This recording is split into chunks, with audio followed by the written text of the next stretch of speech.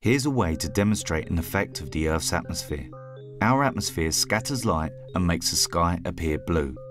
By shining the light from a ray box through a beaker of water and onto an upright sheet of white card, you can create a beam of light that appears as a sharp vertical line. Then, by adding drops of milk to the water and stirring, you should see that the water starts to turn blue. The liquid in the beaker appears blue for the same reason that the sky appears blue.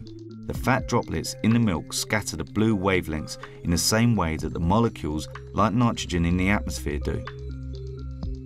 The light shining directly through the beaker onto the card should also now appear orange, just like our sun appears orange when light from the sun passes through the atmosphere.